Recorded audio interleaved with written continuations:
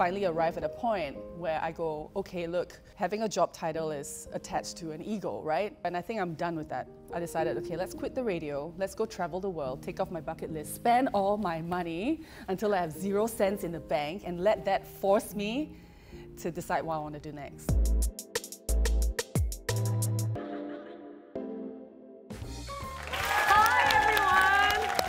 For joining us here today. Welcome to another episode of Sit Back with Sonia, where we share brutal life lessons, and really, we're going to spill a lot of tea here today because the person joining me is someone that I hold very close to my heart, and we're going to welcome her in just a second. Let's get started. So for today's guest, you may have recognized her from her radio days, which is when I knew her as well. She's been such a great friend, a mentor to me, and now she's really gallivanting around the world, doing so much exploration. We cannot wait to find out more about her experiences. Please welcome Rozz! Hey! Hi! Thank you for joining us. We're finally the same height, by the way. Girl, did you just hop off the airplane and join us, or what's going on with this North Face outfit? Okay, so this is like my wardrobe now. Yeah. So whether it's today or when I'm traveling, it's like this. So you wanted to stay true to yourself. I was like thinking, should I put on a dress? Then I have to pull it out of like this mothball closet because I haven't worn one in a long time. No, I'm glad you came like this. Oh, yeah? Because this is you. This is what I see a lot on Instagram now as well. Yes, correct. All black. Safe. Exactly. Yeah. Well, speaking of which, where did you just land from? Maybe you can fill our audience in. I just got back from a 2-month, I would say, journey. The first month was traveling around South America with friends. Yeah. And then after they left, I somehow got onto an expedition ship that took me to Antarctica. And then I spent some more time with friends in California, and I just got back 2 days ago. It's been a hot minute since you left MediaCorp as a radio DJ. Yes. I knew you back then when I was like total rookie. I leaned on you for a lot of motivation, advice, and all that. I'm a very sturdy being to lean on. You definitely are. You definitely are. I don't move. I wanted to take you down memory lane a little bit. Oh, no. So Hey, memory lane for me is a very long timeline. No, don't worry. It's not too far away. Okay. I had to go to Facebook to download them, and I haven't touched Facebook in years. You didn't go far back enough, man. I was on Friendster, yo. Sorry, Friendster no more already. Like, I think the domain is gone. Yeah. This was one of the first few pictures we took back then. Oh my God, this is when you won. Yeah, when I won the contest. Rozz was my mentor during the contest. You definitely changed your style over the years, so did I. And I look back, I'm like, wow, I got some questionable fashion choices. Do you even remember this? We went shopping or something, and I don't know why I was in pink shorts, but I was. So I remember Topshop because you had just joined 987. Yeah. And I don't think you were getting any invites to parties back then. No, not at all. I was like, I wanted Sonia to come to every single party. You know, I wanted you to be on magazine covers and everything. Thank so like you. we're all going out to places, and look at where she is now. Oh, thanks. Not me though, it's all her. No, but whenever, truthfully, when people talk to me about my career, ask me about it, I always attribute a lot of it to you as well in the beginning stages, because you do need someone to kind of help you open some doors, you know, and you were generous enough to do that for me, which I don't think anyone or everyone would do that. And then look at us. Okay, if you could see this, I was still wearing a midriff top. And you still got like a ton of eyeshadow here. I was like, no. That is not the aesthetic anymore. Okay, let me switch aesthetics. This was Color Run, if you recall that. We did not run. Do you remember the Color Run, guys? We did not. We did not run. We were walking, and then we got swept by sweepers because we were so slow. Because we're the last ones. So yeah, that was a little walk down memory lane. Good memory. You remember a lot of the events that we went to. Actually. Yeah, this memory thing and age, not usually like, you know. So since you left till now, any thoughts about it? Like, oh, I regret my decision, or I don't, or No. I'm enjoying myself, my best life. What is it? I think MediaCorp had a place in my life. You know, it gave a lot of great opportunities. I made a lot of great friends, interviewed my favorite stars. It was great, but you know, I was turning 40, and I was like, this can't be the only thing I'm doing for the rest of my life. There's a great big world out there, and you know, as a radio presenter, you can't take more than 2 weeks off. I know that. So you can't go far, and I've always wanted to go to South America. Yeah. I've never not gotten a stable salary for months, for forever. Yeah. So to suddenly become a freelancer was tough as well. Yeah. So it took me about 6 months to like finally arrive at a point where I go, okay, look, having a job title is attached to an ego, right? Like, you know, you want to have a fancy job title so that people could look up to you or whatever. And I think I'm done with that. I decided, okay, let's quit the radio, let's go travel the world, take off my bucket list, spend all my money until I have 0 cents in the bank, and let that force me to decide what I want to do next. Honestly, I can't relate because to me, I also struggle with the whole like stability thing, you know, especially during COVID when we had no jobs at all. And I really struggled with that. I was like, wow, if we were to make such a decision right now, right, you would lose your base pay. You know, there's so much uncertainty. So really, a lot of respect for you to do that in that phase as well. So now we're going to move on to a bit of a mystery box game. I don't know what is inside. Okay, I have no idea. So are you ready to stick your hand in there? Because I have no idea what's. It better not be a lizard, okay? I don't know. Okay. Actually, I can't guarantee. Even if it's a fake lizard, I will do things that will that will endanger people here. But it's not me, but I didn't set this up. It was the crew. You know, when I do these kind of things, usually I get paid. Yeah. So, producer, hello. Are we paying her enough? Oh, the answer is no. Sorry. Okay, I'm kidding. Close your eyes. Ready? Can I not just look away but open my eyes? Okay. Ready? Stabilizing force. Okay. What the hell? It's just a bunch of paper. Okay. Pick something up. She did not pick anything up. It's just a lot. Oh, wait, she got it. She got it. That's a lot of things. Guys, it's just paper. Why did you disguise paper with paper? It doesn't make sense. I know. Okay, open it. The most expensive trip you've been on and how much did it cost? Oh my gosh. I think you definitely have an answer for that. Okay, I think the most expensive trip I've been on, and this cost me everything, was my trip to the North Pole. And this was a 3-day journey, and it was not just like going on a ship. It was a full journey, and I got to stay on an ice patch with a camp, the Borneo ice camp, set up by Russians and Ukrainians. Wow. Which obviously does not exist today. Yeah. So this was back in 2018, 3 days on the Borneo ice camp, and then we got to get heli dropped to 90 degrees north. Wow. It was pretty amazing. And only 200 people get to be at this camp a year.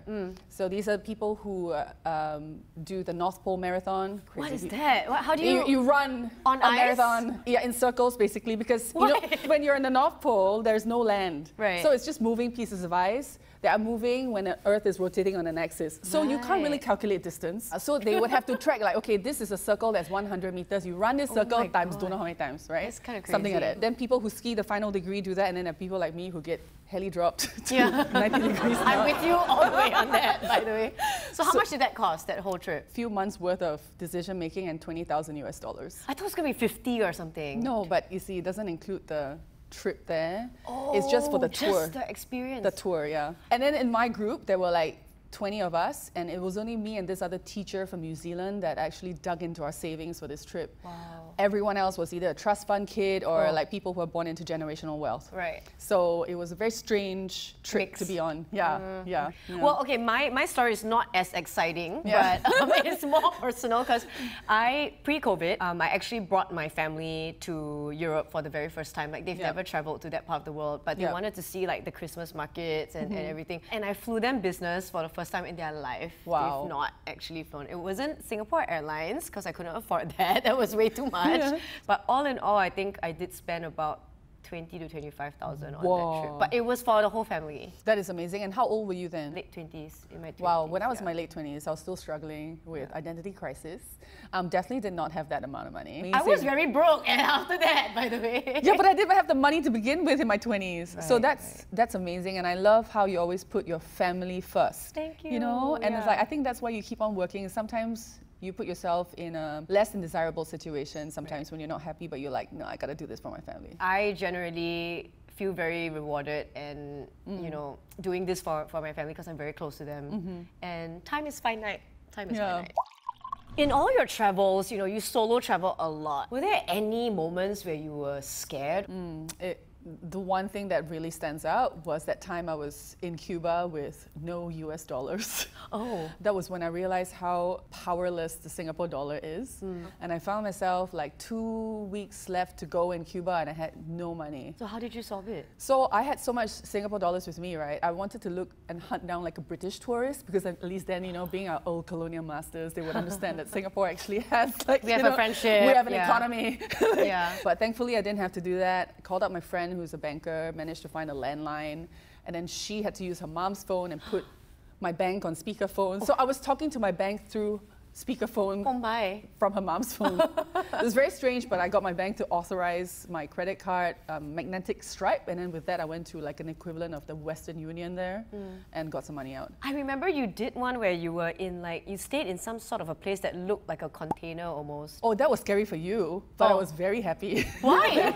Why? Okay, so this was in a place called Socotra, an island of Yemen that is like 400 kilometers away or something. That island is very undeveloped, so there are no hotels whatsoever.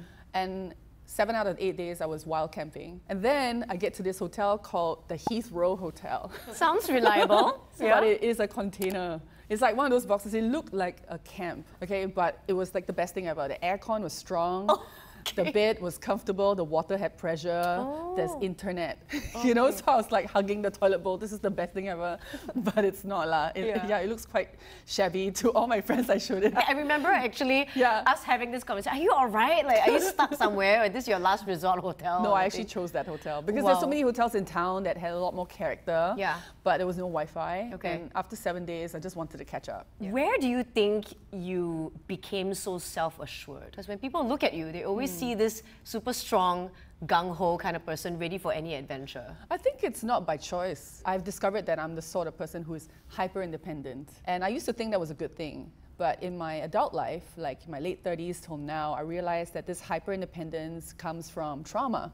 Like, you know, it's like an upbringing where you have very little support and you pretty much have to kind of fend for yourself. And it's not because I've had horrible parents or whatever, but they were absent, and I mean, one was absent, my dad was absent, he left us when I was 11. But my mom was also, she had to work 3 jobs, you know, 2 to 3 jobs just to keep food on the table and put us through school. And we had to communicate with each other through post-it notes, which I still have to this very day, because 19 years ago when my mom died, we discovered this suitcase where she kept every single note we wrote to her, every single card we made. And then I realized how much we never saw each other. You know, like I had to write things like, oh, tomorrow I need $4 for school, and it's because I need to do this. This is every day from like primary school all the way to secondary school to poly. I would paste it on a door because by the time I go to sleep, she would be at work and then she'll come back and then the money will be in my pocket. So it'll be things like that. So this hyper-independence from a very young age, obviously you get so used to it. And then after that, you just have to make your own decisions. I'm comfortable making my own decisions. But really, all I really want is for someone to like make decisions for me. You know, I want to get to a point where I can trust people to just take over, because it is very tiring. Just on a lighter note, I also wanted to bring up a time where we traveled together that I became terrified of you for a second. Wait, hold on, let me explain first. This came up when you talked about, you know, being very independent, making decisions, and I'm sure that as a traveler, you're also very independent, right? You're like, okay, I want to do this, this, this, this. We were on a work trip. So on one of the off days, we made plans to go to a neon junkyard. Oh my God, okay, I remember that, but I only remember good things. Help. No, it was a good trip in the end. It was a good trip. But look at what I'm doing to the post-it. Yeah. I'm so nervous. I overslept that morning. Oh shit, I don't remember this. Yeah, you don't remember this. I overslept. When you knocked on my door and opened it, I was still in my pajamas and my hair was a mess. And I was like shocked. I was like, oh my God, I missed my alarm. And you were like, you haven't made up yet. You haven't done your hair and makeup yet. I was like, oh my God, I'm sorry. Like, okay, I'll go and do it now. When I went down, I was just like, oh my God, what do I say? Like, I was like, do I say sorry? Do I say anything? Like, what do I do? And the whole ride to the junkyard, we were silent in the car. I don't know if you remember. That sounds like me though. But still you were like that. You were singing in the front like that. And I was just like, I'm gonna shrink back right now. It's not even work, you know, it was a fun day. It was a fun day. So that was definitely one of the moments where Oh my God, I am so sorry. No, not at all. Lasting memories. I mean, look, like a lot of the things that we do, our behaviors and, you know, how we treat people around us and deal with situations also come with, you know, in regards to our background. So maybe I want to ask the audience this at this point in time. Does your background define you? That is the question. 3, 2, 1, let's see it. Oh, it's a lot you of don't red. think your background defines you? Interesting. I think a part of your personality would be, of course, shaped by your upbringing. Yeah. But to say that your background will define who you are is a bit of a long shot, right? It could define certain things or explain certain things. It would explain certain things, but it wouldn't define who you are. How long can you go saying like, oh, because I had a bad childhood, therefore I am the way I am today, deal with it. You cannot, there's no excuse for that. Like once you're past a certain age, you take responsibility for your past and your current actions, right? It's up to you to make your environment and the people around you feel comfortable. On that note, I like that you brought it up because you yourself have mentioned earlier on that you've been through some stuff as well. How then do you harness that and become positive about it? I'm not positive about it. I hate the word positivity, but I think self-awareness is very important. Yeah. Like you want to surround yourself with people who can call you out. Not many people will. Yeah, exactly. I was gonna go there. Who would dare to call you out? Exactly. That's how I decide who are my inner circle. Yeah. Because I can't be around people who feel intimidated by me. Yeah. I mean, they might be the nicest people on earth, and I sometimes wish we could be better friends. But like, I feel like if we're not on the same level, if you always see me as someone more intimidating or someone inferior, then we can never be close friends. Yeah. Yeah, and that's okay. You just become very selective with your inner circle people. Exactly. Aren't you guys also extremely selective? Yes. No time, right, for drama? I know that you know this. I have trouble saying no, and I gave away too much time to people that perhaps I don't actually want to give my time to. And I always look to you as like, wow, she really knows who she wants to surround herself with. Yeah, but I think it's okay also. I think like talking to you, sometimes when I yell at you and go like, why would you want to still talk to this person? Yeah. But I think the beauty of your... She does. Like the beauty of your personality and your character, and I think that's why a lot of people love working with you and gravitate towards you, is because you do have like empathy towards people and you're not super attached to these people. So you actually engage with them on a very superficial but polite manner, not fake, you know, and I think that's a superpower in itself. Thank you. Yeah, I cannot do that. Oh, yeah, it's impossible for me. Like, you will always know where you stand with me. Actually, I think that the fact that you are unapologetically yourself is what people like about you, because you're just putting it out there as it is, you know. But has this ever cost you any friendships before? I think I had good MediaCorp training, let's just put it that way. I got into some trouble during my radio days being too opinionated. I have to kind of like learn all the many ways to skin a cat without getting myself into trouble, right?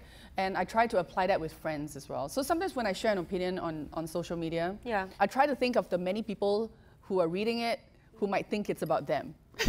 So I try to like edit a little bit, because the people I really care about their feelings. So I want to try to make it into not so much like an opinion, but more like a question. Yeah. Could it be that it's this?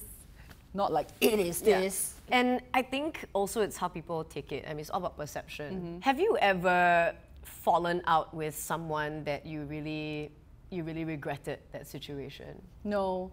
I think those kinds of friendships deserve to be let go. Yeah. But my best friend and I, we've known each other since we were in Sec 3. And our friendship has taken like, wow, it's gone on a journey, man. We've split up twice. Oh. At one point in our 20s, I was asking like, why are we best friends? We have nothing to say to each other. You love shopping, I hate shopping. Are we together because we have been friends since we're 15? Let's evaluate. And then we took a few years, we weren't really talking to each other. Then we got back again. Every stage in our lives, we're always trying to make sure that we're not best friends because of old time's sake, and actually offering some sort of like valuable support in each other's lives. So we're in a very good place right now because of that. It just occurred to me that some people that you hang out with now, we almost have nothing to say to each other. You're absolutely right. It is a phase of life, and sometimes we don't all grow at the same pace, right? You know, sometimes we're still stuck in a place where we're figuring something out, but your friends or some other people in the group are already like far ahead. And it makes me feel a bit sad, because these people have been such an intrinsic part of my life for such a long time. But for some reason, for the friends that I've made in my adult life, I'm able to share a lot more with them. Okay, let's just put it this way. Like, I've got friends that have been around for decades in my life, right? Yeah. And then I go on one trip to North Korea, and then there are like 5 people in my tour group.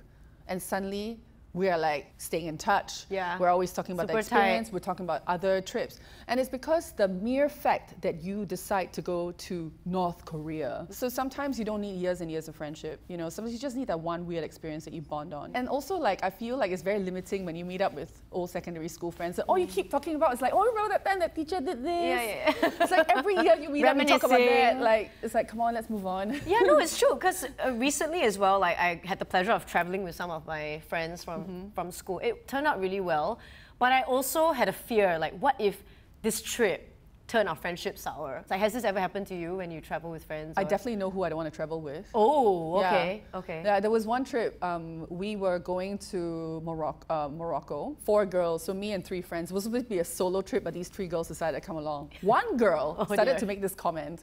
So we were like on the road going from city to city, and then she was like, wow, this place is very poor. It's so dirty. Then I was like, what the would you say that, you know? Like, we're in someone's country, let's just like roll with it. And then I found out later, this woman thought that we're in Monaco the whole time. No. What? So I was like, how could you be so blind? We bought the tickets, we arrived at the airport, we were planning this trip. Hold on, those are two very different places. I know, exactly. So I just know in my mind that I cannot be friends with this person or even travel with her ever again. But you also learn who you love to travel with. Yes. And I think that's also something valuable at the end of the day. So we asked our audience members actually their thoughts on breaking up with friends. Ooh. So let's see what some of the responses here, Okay. Just ghost was the first one, just ghost. Communicate on what happened to the friendship and try your best to solve it. What can't be solved by communication? If all is in vain, friends come and go as we grow older anyway. And the last one is, just fight and argue about it. If your friend can't survive the fight, that's not the friend that you want.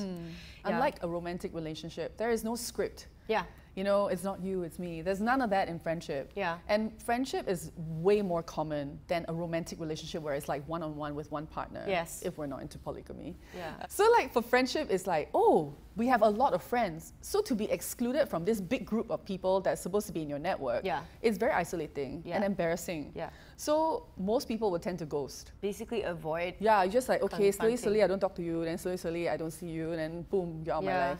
Yeah. You know, I've taken that way many times also. Okay, so now that we've known Rozz, we're gonna play a little game of 2 lies, 1 truth. Oh God. Okay, so she's given us a statement that is the truth earlier on. So what you have to do is, you have to now vote and tell us which statement you think is the truth. So I'm gonna read out the statements, and from the first statement, whoever thinks that that is the truth, you put your pedals down. And then I'll move on to the next one, and then the next one. All right, everyone put your pedals up right now. Okay, so the first statement is, I cancelled my friend's flight ticket after we fought on a trip. How many of you think that is true? Put it down. Okay, wow, quite a lot of people think that that one's true.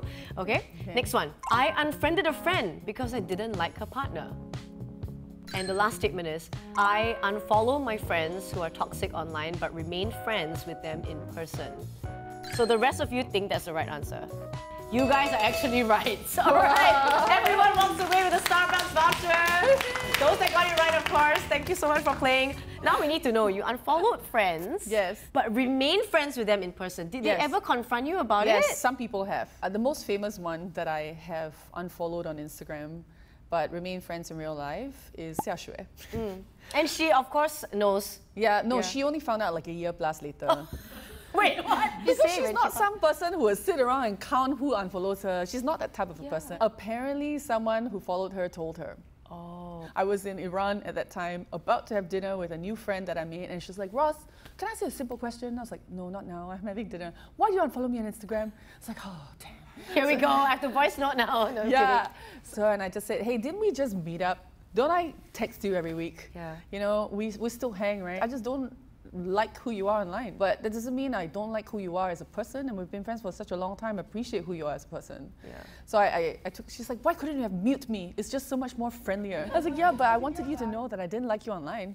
Oh my God, I could never do that. I think muting people is such a coward way. If you really don't want to see their stuff, then just unfollow lah. Well, I've muted people, no. I feel very cowardly now. I mean, I want to see people's feeds, like people I care about and stuff, right? Just wanted to slip this in because we haven't actually gotten to catch up before, ever since you got back. Are you seeing anybody right now, currently? No, I'm not. Not even dating? Is it because you saw my recent post? Yeah! Oh my God! Hey, am I so predictable? This person is like a friend of an ex-boyfriend of mine, and we've been friends for 12 years, and there's no way in hell I'll ever date him. And I feel like nowadays I like to take pictures more of people, and if the backdrop wasn't as stunning, I wouldn't post a photo of just him. No, I know, I did notice the scenery as well, but of course I noticed that speck there was a person. Yes, it's been 7 years, no boyfriend. Has there ever been a moment where you're like, oh, like, you know? They're either gay or taken. Oh man. Yeah. And I think I will find my life partner in my early 50s, when we're just really into companionship and not so much about the physical attraction and stuff. But you don't feel that you've sacrificed a lot of that romantic side of your life to lead the lifestyle that you're leading? You don't see it that way? No, I think the romantic life being out of my life has given me a lot of peace. Like emotional stability. Because when I fall for someone, it is messy. Like, I can't control myself. I'll be like sobbing, writing letters. Like, why? This is the playlist. I'll make videos for you and stuff. Yeah, it's horrible, it's disgusting. And then like, I wanted to like stabilize myself emotionally. And then 1 year of that happening, 2 years, 3 years. Oh, this feels nice, this peace. And then 4 years. And then now it's 7 years. But hey, I'm still keeping Hinge open. But if the opportunity were to present itself and someone came along that you were like, oh, you know, I don't mind getting to know you, you would go for it? Yeah, I'll always go for it. I'll just give it one shot. But I think, right, the guy that I'm looking for is probably like an Icelandic Viking that is probably like 7 foot tall, speaks 5 words of English, and has a damn banging bod. So purely physical? Purely physical, because I've got everything else, right? I've got my house paid for, I make my own money, I have friends like you to have intelligent conversations with. To talk about the Vikings. I just miss a warm body. And I don't need that guy to waiting for me in Iceland. I guess that's your next destination. You're going to go find your man over there. Yeah. Before I whip this out, what is the one most important lesson you feel that you've learned about yourself over the past decade? I definitely found out that I also not only have daddy issues, I also have mommy issues, which is mind-blowing. At 42, I discovered that. I think right now it's not so much more of what I discovered, but what I want for myself is to strike a balance between who to fight for and who to keep, who to cut.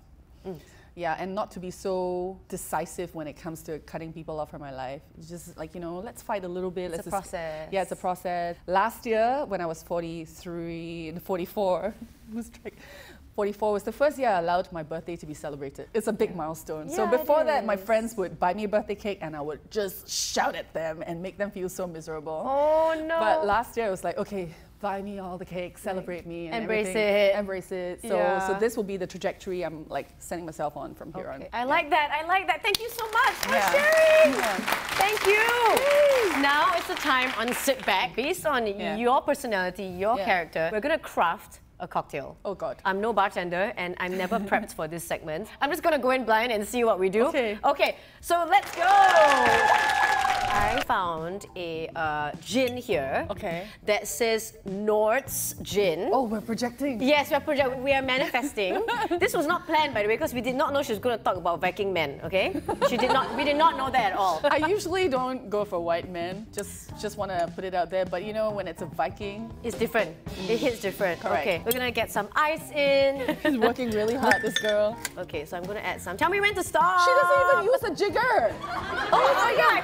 Oh, you were too late, whatever. Okay, so wait, do I end there or do I continue? How much? Continue, okay. Enough lah. Okay, ready. Okay. I can smell it from here. I'm gonna just put this in, okay? No artificial sweeteners, you know, very straight up. And then, what do you think about adding some Tabasco? Let's do it. Because she's dished out so much spicy information today. I think we need to have a dash of spice. Yes. Okay. This is going to end up tasting like tom yum, but with alcohol. All right. Now I'm gonna give it a little shake. Yeah. Okay. So, what are you doing? Wait. It feels like it's exploding. That's why I'm gonna go slow. Oh my gosh. Wait, can't you just stir it? Yeah, I'm gonna go with that. Okay, I have news for you. The Tabasco floats. Hey, I mean, look. It actually looks quite... Oh, the Tabasco blended. So I'm gonna put an umbrella in Rozz's and my glass. Why? Just to piss me off. Because occasionally we throw shade. Right? So we throw shade, so that's why. Oh my God. There we go! Isn't this cute? I mean... Cheers! Oh my God. Okay, let's give it a taste test. What do you guys think we should name this cocktail? If you have any ideas, please let us know. You know what it smells like? Wait, you already smelled? You tasted it? Yeah, I tasted it. Does it not taste and smell like car freshener? You are right! Why does it taste like car freshener? I don't know. I can smell the Tabasco, and that's what's giving it that petroleum kind of... you know, petroleum! You know the dangerous thing about this drink is that... You don't taste it? No, because the Tabasco floats, You get it at the back of your throat after that. Yeah, it hurts. It hurts, okay. When you least expect it. Yeah, well, that's you, unexpected. Very unexpected. Okay, thank you so much. Please give Rozz a big round of applause. If you enjoyed today's episode, please like, share, subscribe, tell all your friends about it, leave a comment as well, and we'll catch you in the next episode of Sit Back with Sonia. See you next time! Cheers! Like, oh my, I need to check Hinge now. Oh, can we swipe together? Can you want to see? Okay. Then you just see her face. Okay, there are 3 now. Goodbye. No! No. You know, one day I will find a guy that has the same aesthetic. I think the Viking might be shirtless though. Or he can wear the jacket and be petless. That is not true. picky. This is evolving into a very different kind of show right now. Look at the crew excited too. They were like, ooh.